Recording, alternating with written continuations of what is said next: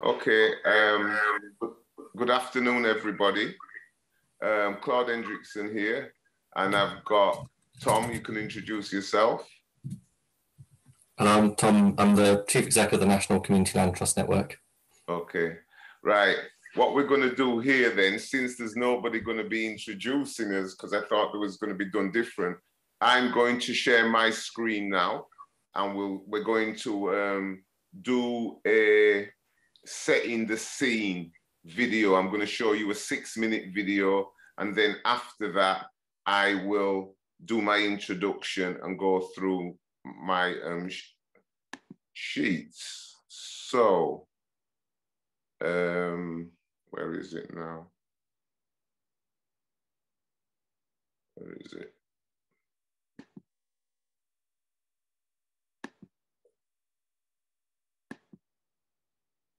Where is it? Where is it?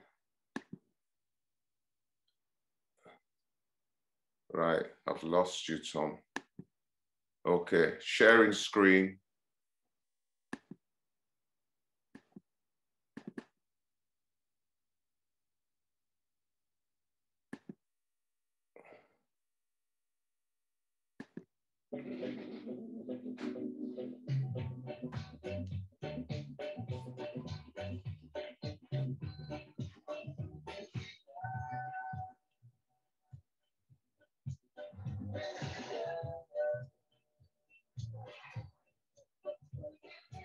My name's Randolph Martin. Supposed to be in a house a month. We're a bit behind. There's still a fair bit for us to do. It's just that we're worried about getting the shelves up before the winter. I don't know. I reckon we'll still get them up for October, end of October. Yeah, I reckon so.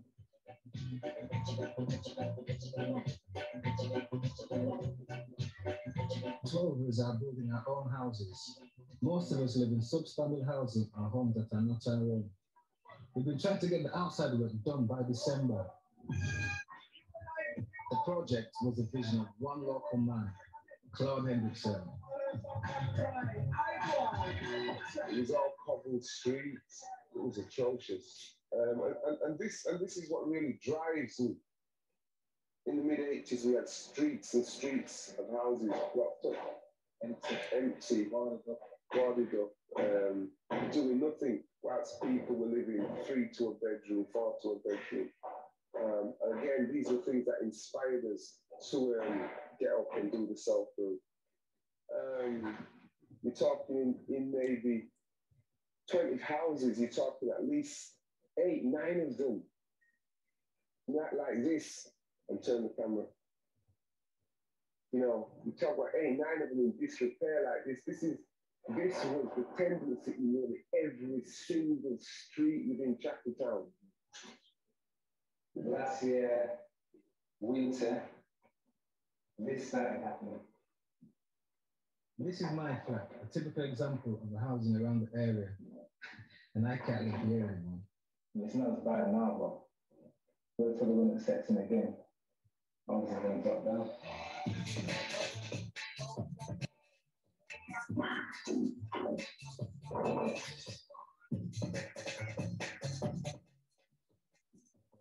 Michael Bennett, one of the bricklayers for Frontline Self Build. Today, Saturday, what we've decided to come in today and actually finish the gable end so that we're all ready, prepared for Monday morning. To me, Frontline is my life. We're doing a food in the community, not just in building houses, but to teach the young generation out there, if they want something in life, they can actually get that with hard work.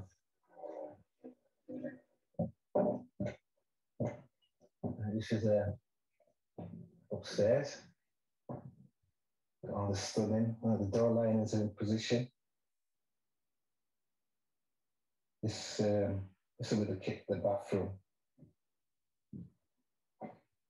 And a lot of people have come in and says it's a bit small, but I mean, as far as we're concerned, it's there's, you know, And then Mike, I brought all my kids up here and they're arguing about the bedrooms. I think I've got to sleep downstairs now.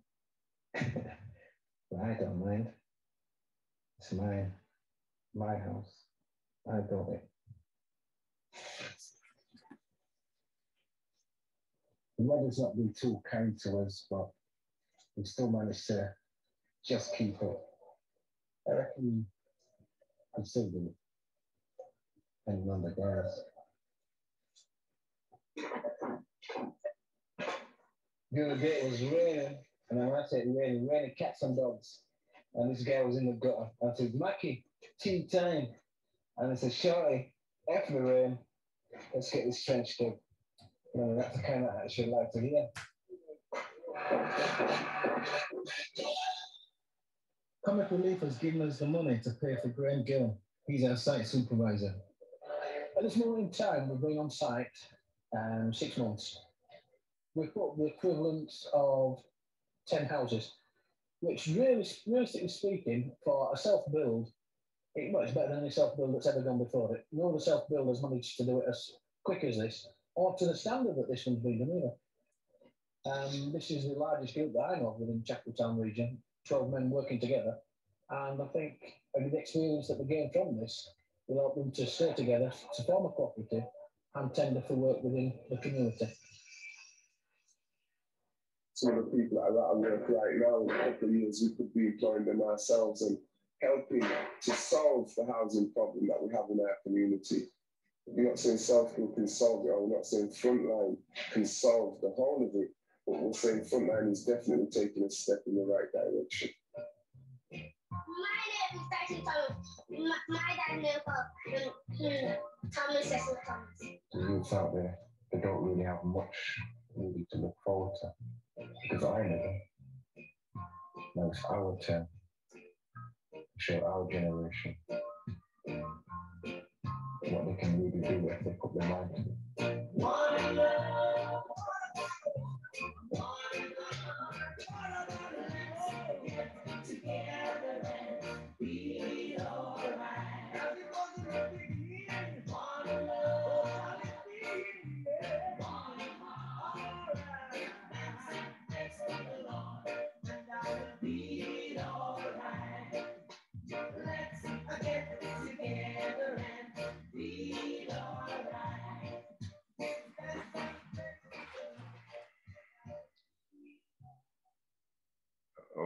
Okay, thank you for that. I am going to share my screen again. I just need to get this up, get this there, get this up,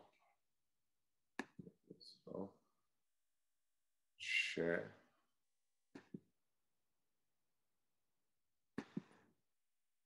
There you go. Can you see that? Can everybody see that? Can you see that, Tom? Because I can't see anybody. Yep. Okay. Yep. You can see that, Tom? Yeah, I can. Yeah, go for it. 1 minute, 1 minute, 1 minute. My name's Claude of Hendrickson. Oh, no. An advocate, a voice of reason, a voice for the young people, a voice for experience. Sorry about this. I have to stop sharing. My mother came to England in 1950. I have to. I was born in 1960. One minute. 2 years old, and it was a very hard start. I am trying to find out where school that I went to 5 years old. Gone. The names we would be. Right, there we go. There we go. Can you still see that, Tom? Can you see that, Tom? No, not now. Okay. I'm just. Yep, there we go. Okay. We're with you. Okay, sorry about that. Whenever you take a video off of YouTube, it seems to just go to the next one. Good afternoon, everybody. Thanks to Runnymede for inviting me along with, and Tom for the invitation to come with Tom from Community Land Trust. My name's Claude Hendrickson. I'm based in Chapeltown in Leeds. And to this afternoon, we're here to talk about how we can stimulate more Black led housing projects in the UK, not just in the North, but in the UK. I am an Equality, Diversity and Inclusion Associate to Leeds Community Homes, which was funded under the Cohesive Communities by Tom's organisation, the National Community Land Trust Network. So thanks to Tom for that. A little bit about me, because I think it is important listening to some of the speakers this morning that people understand some of the journeys that we have to take as Black people to kind of prove ourselves as we move through the system. So I've been active in the Chapeltown community over 30 years. I was involved in the first race riots of 1975 as a 15-year-old young child. For the Londoners, Darcus Howe was my mentor. I met Darcus Howe in 1975 as a young 15-year-old when we had our riots. In that 30 years I have done, like you've just seen, I initiated the Frontline Self-Build Project, which was a group of unemployed Black men to build their own houses, gain employment, a sense of respect, get respect from their peers. I've also been the co-founder and director of the Chapeltown Young People's Club, which was giving the young people of Chapeltown a voice to shape the future services delivered to them.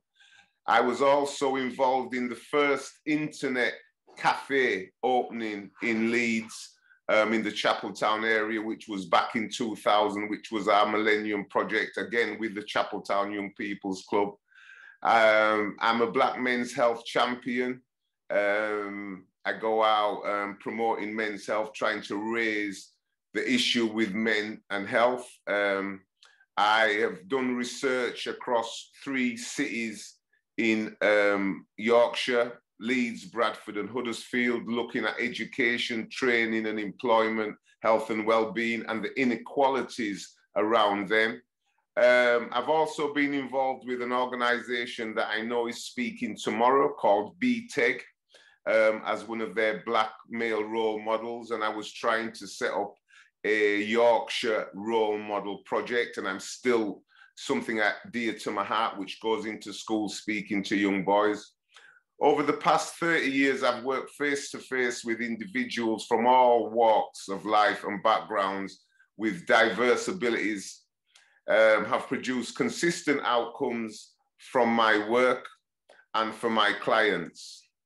I think that's important because at the end of the day, sometimes some of the things we do within our community, and when you live and work in your community, it's different to being parachuted into that community. So the history of what has happened stays within that community. And sometimes when we have people parachute into our communities, the history doesn't remain. So I'm here to kind of talk of the history of Chapeltown. My journey with community-led housing, the first part, and I'm watching the time, Tom, I'm not going to cut into your time. Frontline was a project that was set up, number one, because back in the late 80s, early 90s, it was said that Black men did not want to work, we were unemployable, they wanted to do negative things. So I wanted to prove that a group of Black men working together could achieve something, and not just building houses, but actually building a better future for themselves and setting an example for young men and other members of the community coming up.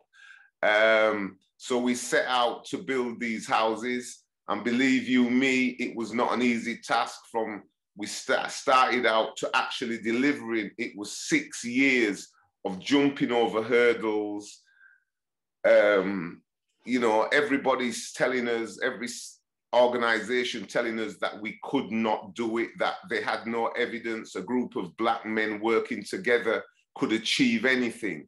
So 25 years on, the houses there, you can see in the bottom picture, 25 years on, the houses are still there, still pristine, 92,000 bricks, 52,000 blocks, 12 semi-detached houses, 2-bedroomed houses. We even renamed the street Frontline Close. And that name came about because the guys were off of the front line. I went on and firstly, I'll say I was inspired by another Black project, which happened in St. Paul's in Bristol in the early 80s. A group of men down there built a block of 12 flats. So that was my inspiration. I then became a member of the Community Self-Build Agency, which has completed something like 178 self-build projects across the UK, some 1,200 units. And out of that 778 projects, maybe 3% to 5% of the projects were projects led by Black people. And within the community-led housing sector, you will find in Liverpool, history will teach you that there was a Black project in Liverpool. There's been Black projects many years ago in Birmingham. There's been Black projects in London. There's been Black projects obviously in Leeds, but we still only make up less than 5% of the projects that have happened nationally. And Tom will give you some more stats, I hope, about the Community Land Trust and the number of Black-led organizations they have under their umbrella. In 2010, I met an interesting man, Major Ken Hames, who's an ex-SAS officer. And what we found out was that 60 to 70% of all homeless men living on the street were actually ex-veterans, ex-military people. So we set about running a number of projects in Bristol for veterans, a really good charity. We must have done at least 12, 13 projects in Bristol. And Bristol for me is the home of community self-build. In 2012, to move on, I became the Northern Director of the Community Self-Build Agency in a voluntary capacity, which gave me the license to go forward and promote self-build in the north of the UK, because historically, I would say something like 60 to 70% of self-build was being done in the south of the UK, not as much in the north, even though I do know there are projects in the north, but nowhere near as many as down in and around London and down in that region.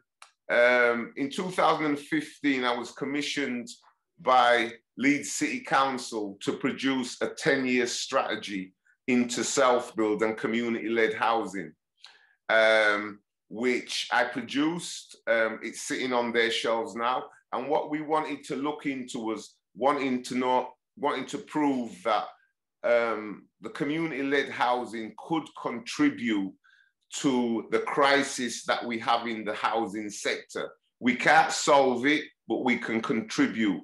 So I did that report, whistle stop. In Leeds, after Frontline set up, and this is kind of important for me, Frontline was set up in 1988. But since then, in 1989, we had a project set up called Latch, led by two white guys that came from Oxford University and Cambridge and came to live in Leeds. They set up Latch. Another white group set up Canopy. Another white group set up Gypsel. Another white group set up Lilac. Chaco is the latest project that is happening in Leeds, which was set up by another white group, but they have elected a Black chair. The reason I've shown you this, and this is just Leeds, this is not the whole sector, this is Leeds. Now in Leeds, I tried to work with every one of these organizations. They all turned me away. Even though Frontline had kick-started the community-led sector in Leeds, none of the white organizations wanted to work with me, which was very demoralizing. But it didn't stop me. I went on, like I showed you before, I went on and did stuff with young people. So I've been in and around the community-led sector for 25 years. And I will say that, and you know, Tom knows I'm honest about this, it is very predominantly white-led for white people. That doesn't mean there haven't been small numbers of projects for black people, or black people have not been involved in projects, but it must be less than 5% of the overall projects that have happened nationally. Tom may serve to differ from me. In 2019, I came back to the community-led sector in Leeds. I joined and partnered up with Leeds Community Homes, originally as their BAME and LGBT advisor, which has now become the Equality, Diversity and Inclusion Associate. In January 2020, I became the first Black male credited community-led advisor in the UK. So they created an accreditation. I went on the accreditation funded by a bit of money from National Community Land Trust and Leeds Community Homes, became the first Black male. My role is to get more Black and ethnic minority groups involved in the community-led sector, and that is my intention. And to that, these were the main ethoses of me getting involved. The most important goal was to encourage more minority groups to become involved in the sector, not only just being members of projects, but actually leading that project, just the same way I did with Frontline. And this is not just about building new homes. There's a massive number of houses out there to be refurbished. I'm not only interested in just creating homes, but creating employment and enterprise. Because when you build homes, you need to maintain them. So there's opportunities for our young people to learn trades. In construction, I think construction is probably one of the biggest institutions where color a lot of the time doesn't matter. If you're a good tradesman, you will get work. And I think, you know, we need to be pushing more of our young people, because everybody can't be an academic, everybody can't work in a call center. And I would put this out to you. How often have you looked for a plumber, a joiner, a painter and decorator, you know, a landscape gardener? You know, they're hard to find. So that industry needs more. To develop a strategy, one of the things that's come out of my work is looking at homelessness and looking at how we can get more homeless people involved in the community-led sector. Also looking at new migrating and undocumented and documented people in the system to see how we can get them involved in the sector. This by, right now I'm working with Leeds Migration Partnership in Leeds. I'm also working with RETAS, which is an organization. I'm having to move quick because my time's running out. Okay, what has come out of my work with the community-led sector in the last year is me and a brother called Henry Baptiste from Pathways Solutions in Nottingham, whom we met up on the accreditation and training. We're heading up some research into Black people and community-led sector.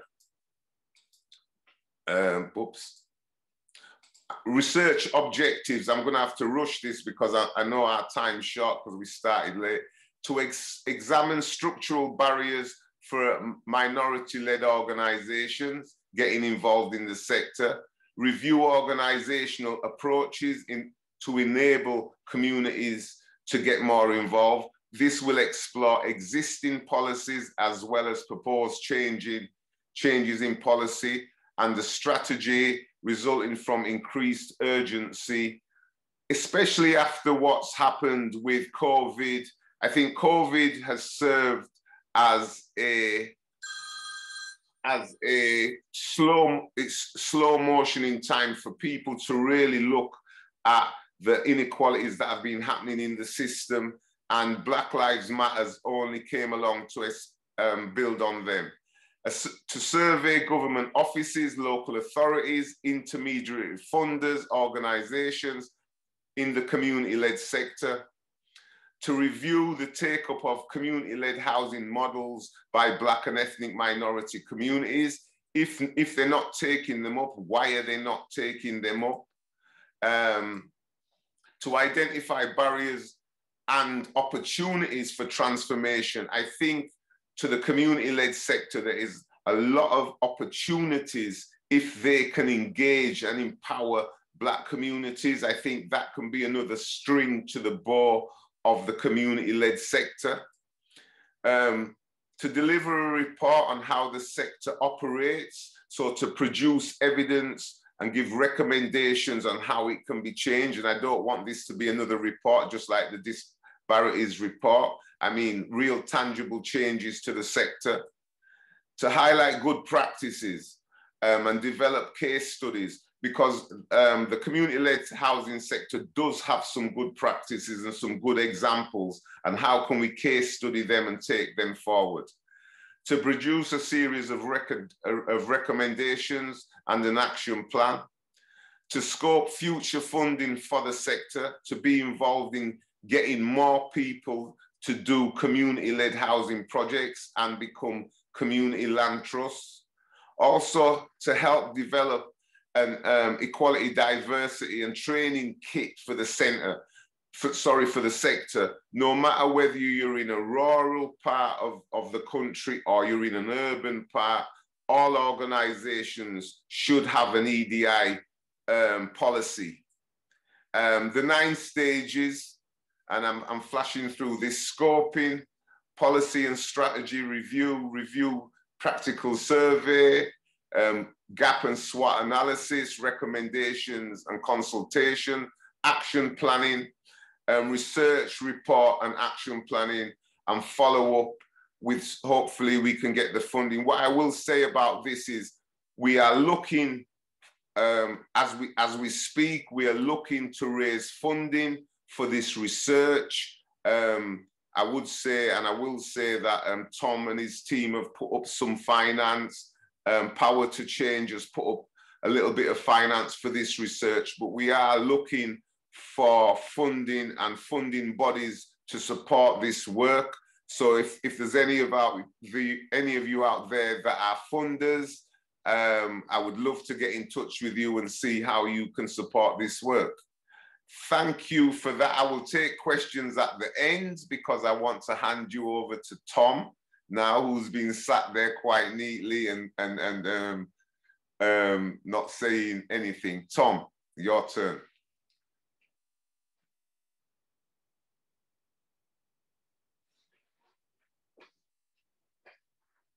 Can't hear you, Tom. There we go.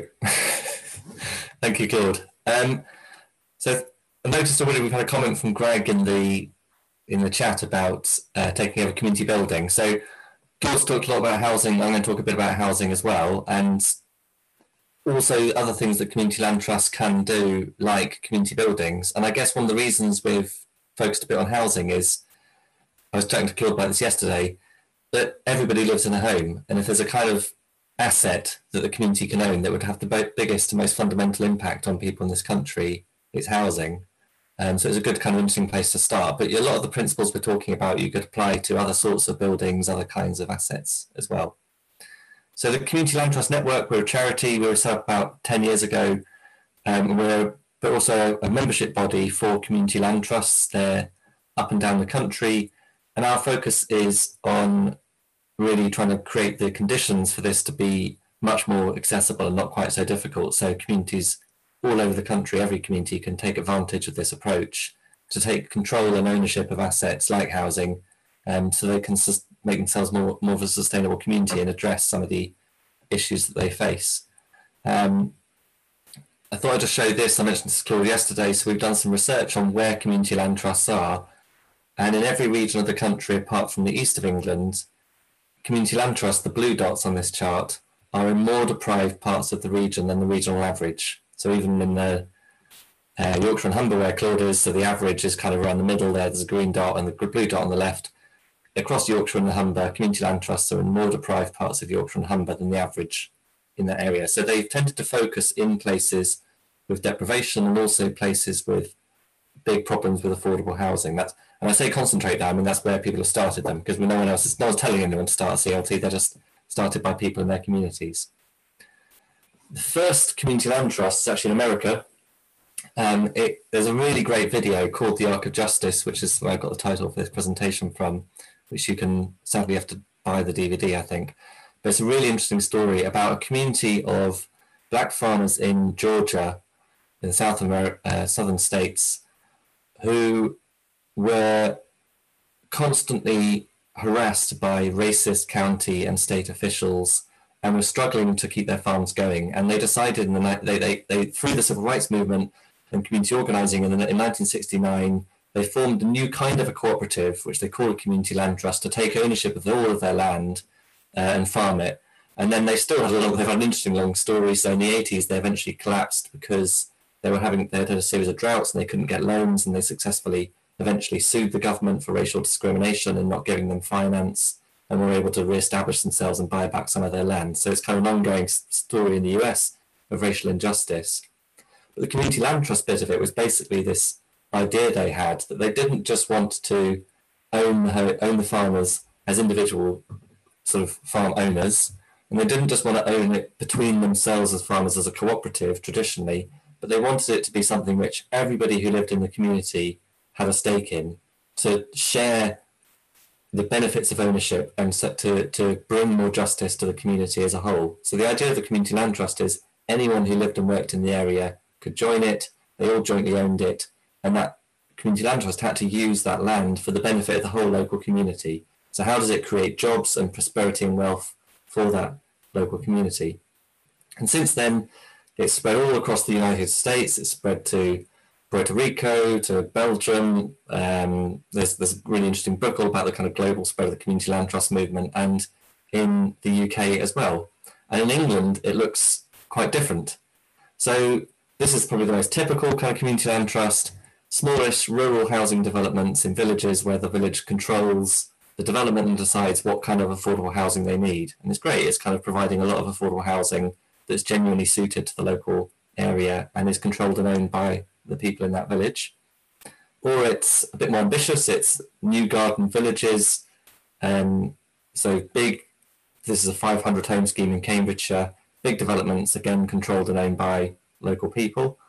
Or it's taking over existing things. So this is a council estate in Westminster that was part of or was threatened with demolition back in the 80s by the Conservative Council that was trying to basically gerrymander the political boundaries and clear people out of some wards. So they wanted to kick all the council housing out of this particular bit of Westminster.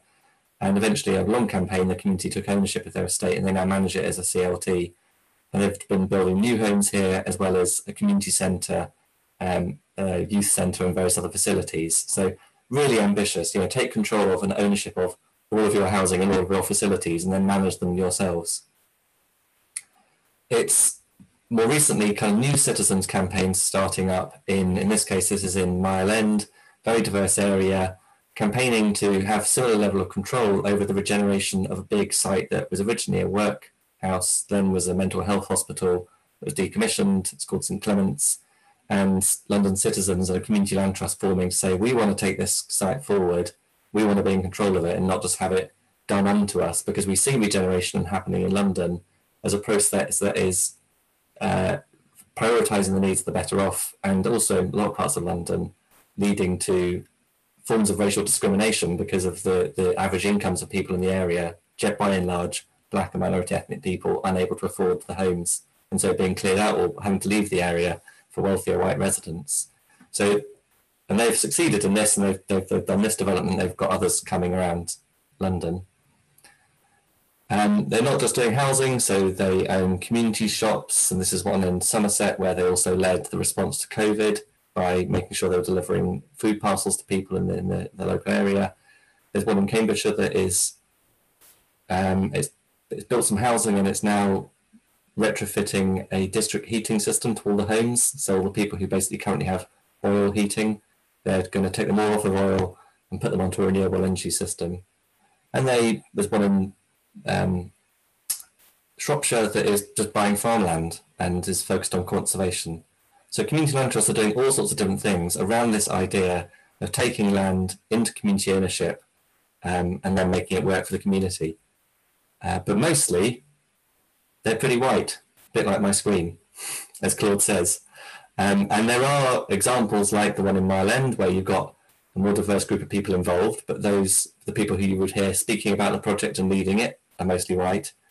And although they are overrepresented in deprived areas, again, often the people who lead those projects or the people who kind of end up being the face of the sector are quite white and middle class. So there's a problem for us and a kind of an opportunity to say, well, this model came from the civil rights movement in the US. Let's make it a stronger part of racial equity in the UK. And there's every reason why we should. So some examples, Community Land Scotland, our sister body for Scotland, they did some really interesting research recently on the links between slavery and land ownership. And one of the most amazing statistics was that around a third of the West Highlands and islands in Scotland were bought, and those big estates, they were bought by people with slavery profits. And the sort of pattern of land ownership in Scotland and across England is often drenched in slavery. That's why people own the land, because they have made money from slavery. We know now, in relation to things like COVID, that Black and minority ethnic people are more likely to be homeless, overcrowded, fuel poor, have all these housing problems, and they're all linked to the high death rates in COVID. So it's a key part of the kind of economic injustice that people face. And they've also been not just housing, but other things to do with ownership of land, homes, business premises. So in former life, I worked at the Greater London Authority, and we looked at small businesses being cleared out in areas where, places like Brixton, where people have created businesses, made the place a success, they've generated more commercial investment into the area, and then the landlords go, great, we'll stick up the rents. We'll regenerate this and make it more expensive because we can charge higher rents now that this is a really exciting place. And suddenly all those businesses in a place like Brixton, which of course would mostly be have been founded by black people, were being kicked out and forced out because they couldn't afford those rents because they were just running in a say an M&T garage or a market stall, all sorts of businesses that couldn't afford them. This is all because they don't own the land. And if you don't own the land, you can't build wealth in your community because the person who does own the land is going to take that wealth.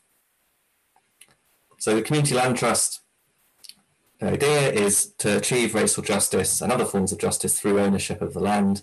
The model is the community, anyone living or working in the local area can join and they have an equal vote. Land, you're taking that land out of the market. And trust, you're not using it, you're holding it in trust for the community and using it for the long-term well-being of the community, whatever that involves.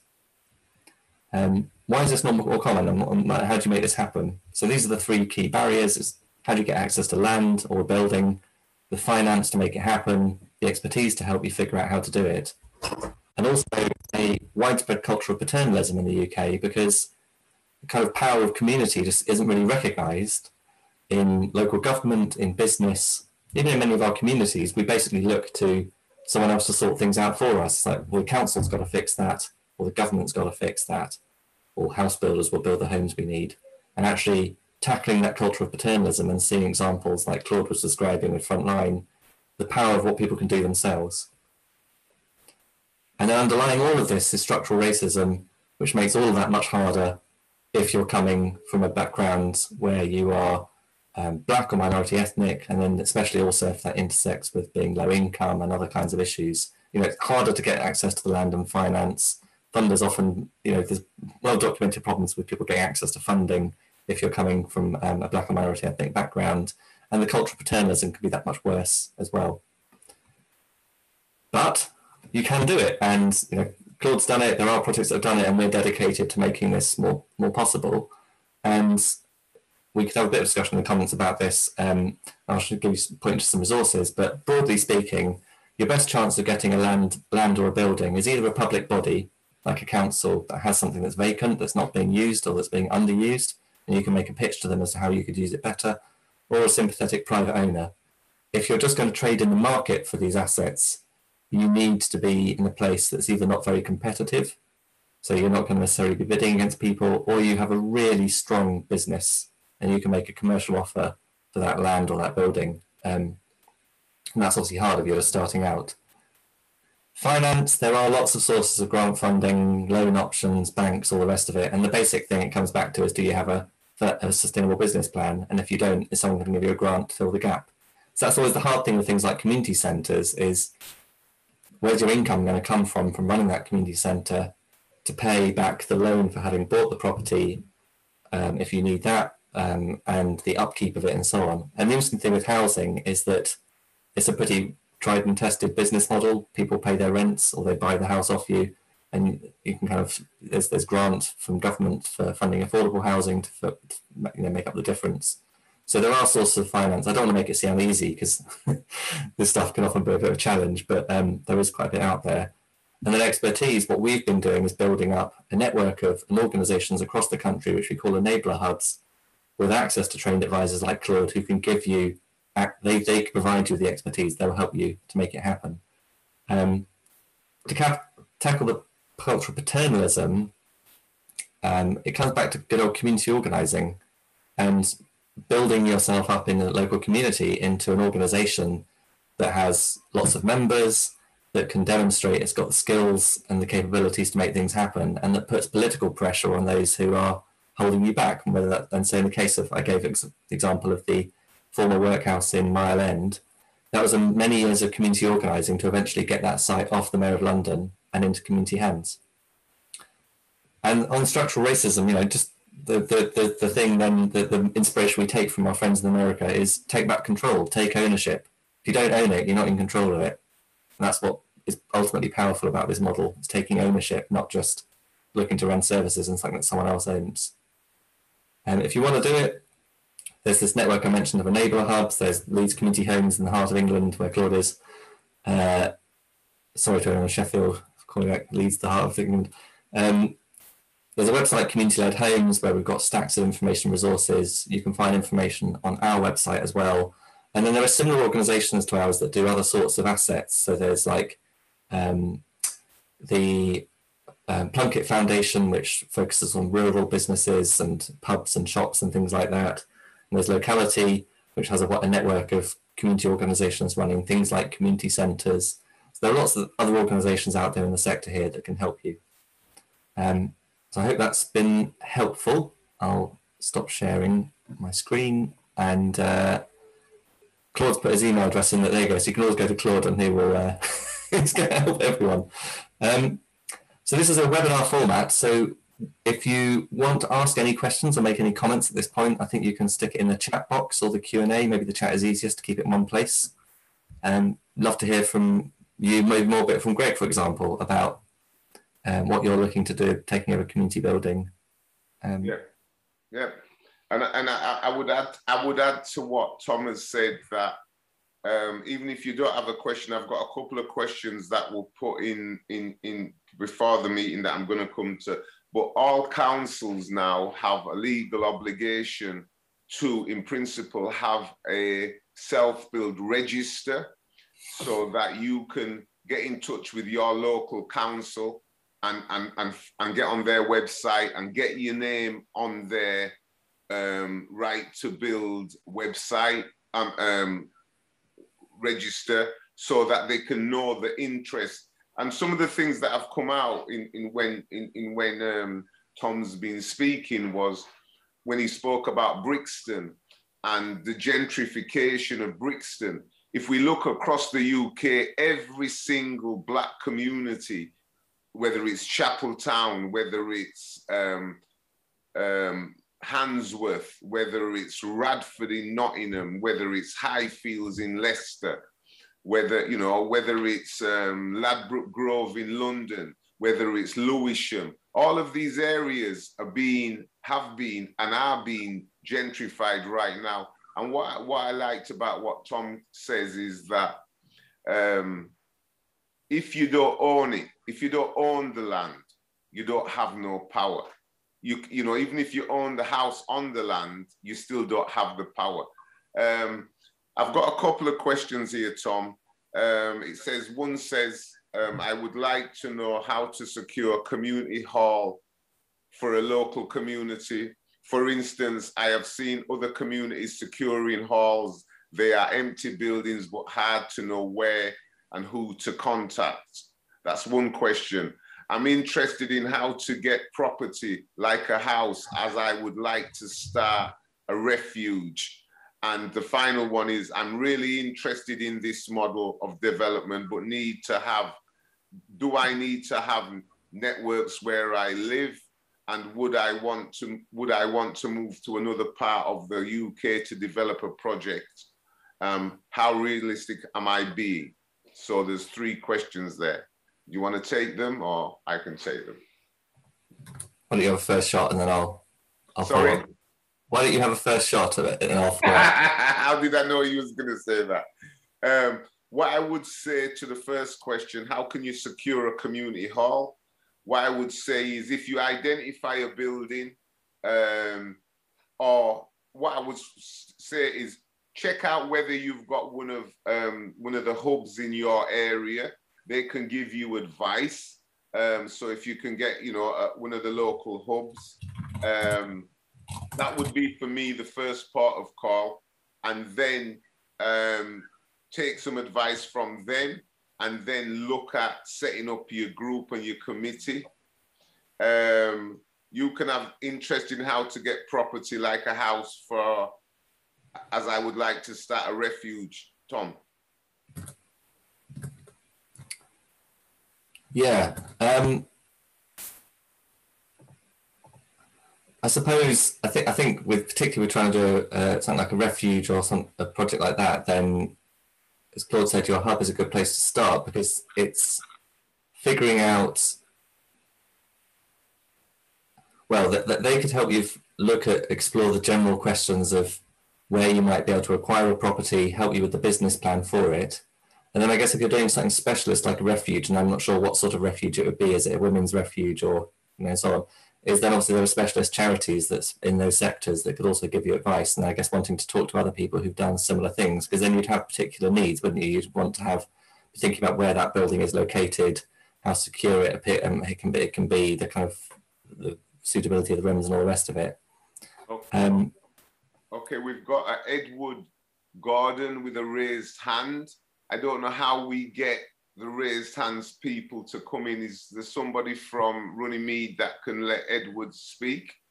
I've just there's a thing that says allowed to talk, so we've got a couple of minutes before we need to finish up. But Edward, have you got? Oh, I think you just said unmute. Can you hear me? Yeah. Yep. Yes. So, wow, not much time. So I just wanted to say, yeah, all of what the two of you are saying, Claude and Tom, really concurrent, especially because I'm based in London, based in Brixton, in fact. Okay. And I'm familiar with a couple of CLTs around this area. And the last, well, I think it was the last slide that Tom showed, the finance and expertise, I can sort of see the way through on those. But it's the access to land, and as you said, the paternalism that's of the most concern. So absolutely, CLTs around this area. CLTs definitely a good way through. However, and the last urban areas, I mean, Tom showed the finance and the expertise. I can sort of see those, but it's the access to paternalism that's of the most concern. So that definitely seemed to be the solution, because we're all gentrification. It really seems to be the kind of good way through. However, particularly in, I'm just going to mute Edward, sorry, because I think we got the gist, and then it started repeating the audio for some reason. There's some problem with the connection, but so Ed was saying that getting the expertise and the finance he could see, but he was wondering about the land. And being in Brixton is a really illustrative example, because there was a community land trust called Brixton Green CLT that went through a long process with Lambeth Council and then was eventually excluded from the project by the council. So there's no easy answer where that cultural paternalism kicks in, and that in that case that council decides it doesn't want the community to have any control. and in very expensive places with scarce land like London, it is very hard for communities to get access to land. But there are starting to be more examples of that happening around London, including from more councils that are starting to be a bit less paternalistic and to see the benefits of community power, and then the kind of effectiveness of your community organising, and obviously them can play a part in making a strong case for it. But ultimately, it remains the case that communities can be fairly powerless. But we're hoping that this is growing, and so hopefully everybody will be able to re-engage with it at some point and bring one forward in Brixton. I think that's all we've got time for. Runnymede have said we've run out of time. Yeah. They've sent me a flap as well to say that we've got to leave. We've got to be out of here for 4 o'clock, even though we started late. But I'd like to thank everybody that took the time to attend today. Thank you, Tom, for the invitation. Thank Runnymede for the invitation. And thank you all who've put questions in the chat and put questions on the WhatsApp. Thank you very much, Tom. Yeah, thanks to Claude, and thanks for everyone else for attending. Get in touch with us if you want to know more. Cheers. Thank you.